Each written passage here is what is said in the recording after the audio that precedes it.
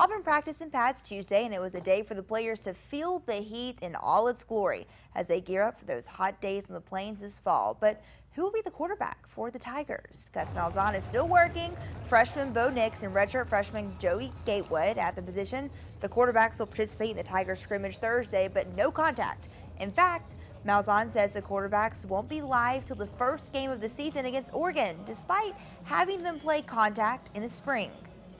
And I think it was really good for them too, to feel what it feels like to get tackled in college football and, what it's like to go live. So, but no, we're in a good spot, I think, with our plan, to making them non-contact the rest of the fall.